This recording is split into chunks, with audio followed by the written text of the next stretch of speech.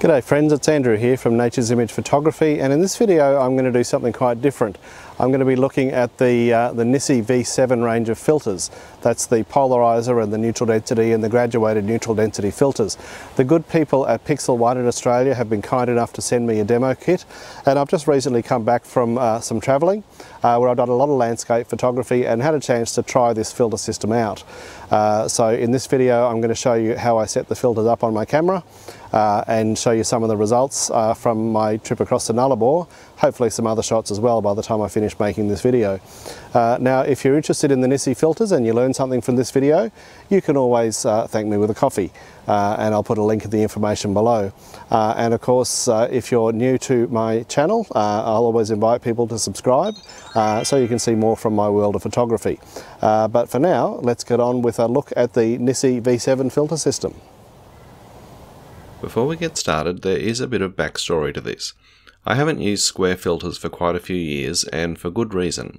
Back in 2018, I took a set of ND and graduated ND filters from a reputable brand on a tour in Tasmania.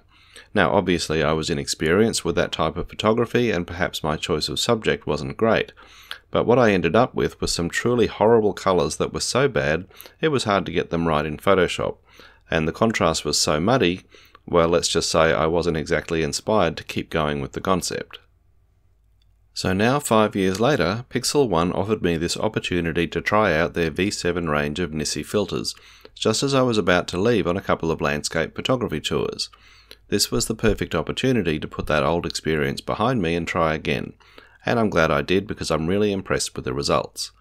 So let's start with a look at how you set up the system, and it really is a fully integrated system on your camera. Then I'll take a closer look at what I think is a truly excellent circular polarizer and show you some of my photos taken using the NiSi V7 filters. Setup wants to be done in a fairly specific order, and the first step is to add a step ring to put everything in place. NiSi supplied me with a bunch of different step rings as part of the kit. I've only used one so far because I've only used this on the same lens. I'm using the Leica Panasonic 12 to 60mm, and that means it's got a 62mm thread, so I'm using the 62mm step-up ring to screw on the front here. And it's a fairly simple thing like anything else, just screw it into place.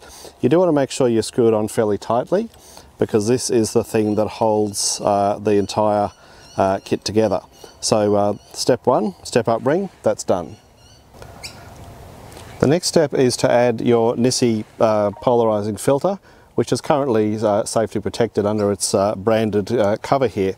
And like before, it's just a filter thread. You just got to get it into the right position and screw it into place. Now this one you don't want to screw on too tightly, simply because, well, if you're like me and if you've ever put two filters together too tightly, you know how hard it can be to separate them. So if you put this on too tightly, you might find that when you unscrew it, you'll take the step ring with it, and it can be quite hard to get them apart. But once you've now got that in place, attached firmly enough that it's not going to come off obviously, but not so tightly that you fuse it together with your step ring, you've now got your polarizing filter ready to go. So if you've used polarizing filters before, you'd be familiar with the notion that the front element will continue to rotate so that you can increase the level of polarization, increase and decrease it as you turn, and that's exactly what I'm doing here. Now you really don't want to do what I'm doing here, which is to reach forward with your fingers, because you could end up touching the glass by accident and putting marks and scratches and fingerprints on there. You don't need to, because NiSi have put these little turning wheels into the filter holder itself. And as you turn these wheels, you can see the polarizers turning there. It gives you very, very fine control. And quite cleverly, they've given you two wheels. There's this one at the top, and there's this one at the bottom here. Now I found when I'm shooting with the camera positioned the way it is now in landscape orientation, it's easier for my fingers to find the top one. But when I turn the camera sideways and I shoot a vertical format, then I find it much easier for my fingers to find the bottom one. So I think it's a really good idea that they've given us a couple of these turning rings, and they give you very, very fine control, so you can increase and decrease your level of polarization without ever having to reach forward and touch the front element.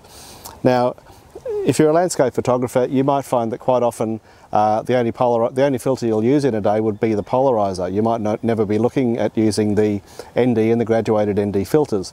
But if you do, I'll show you how we attach those next.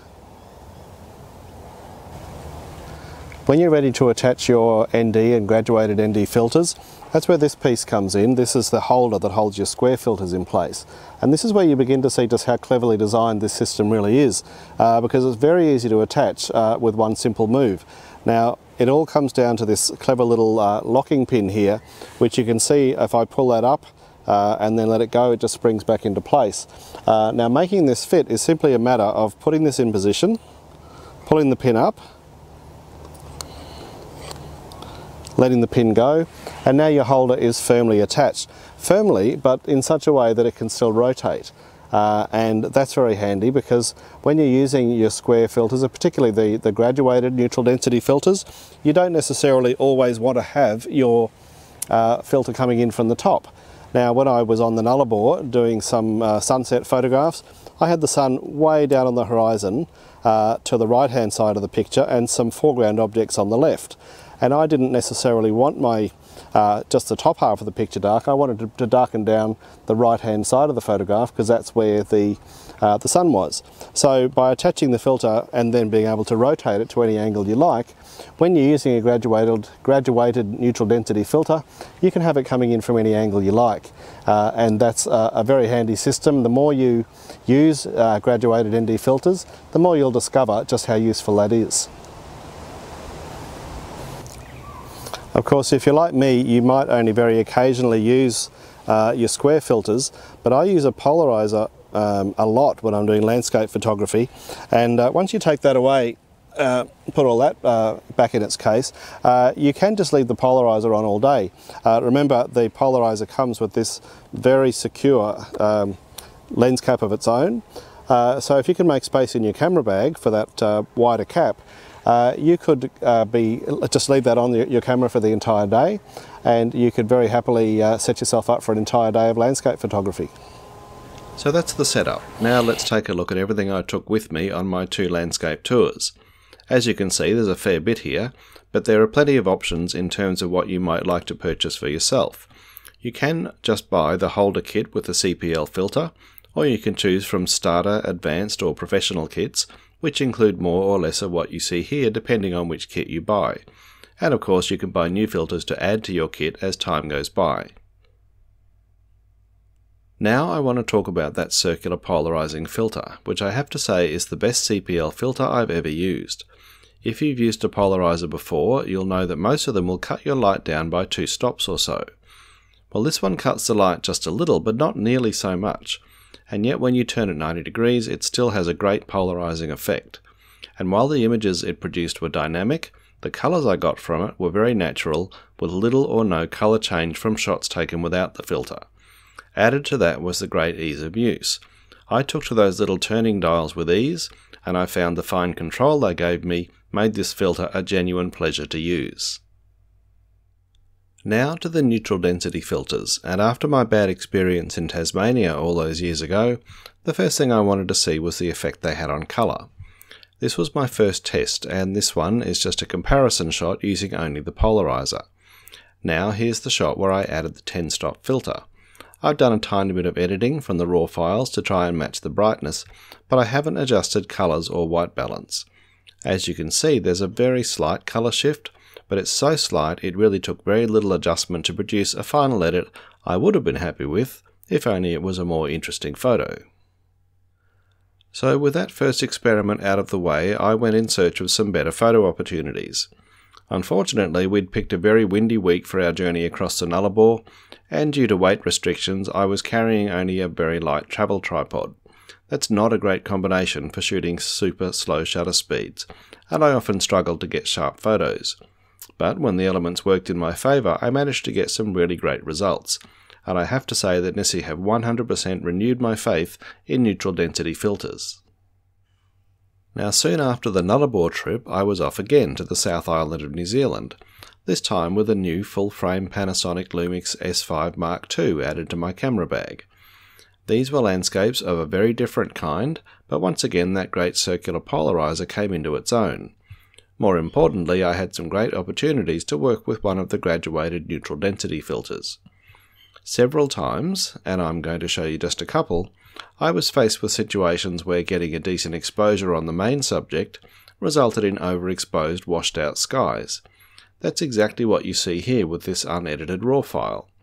Now another shot with the medium GND filter added to tone down the sky, and you can see how effective it is without being obvious or spoiling the overall tone of the image.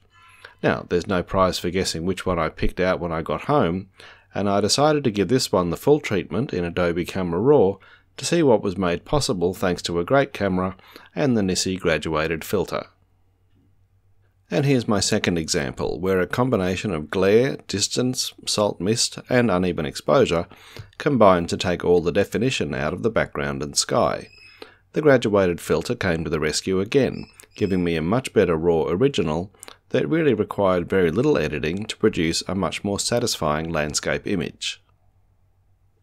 Okay, I guess that about wraps up my impressions of the NiSi V7 Filter System.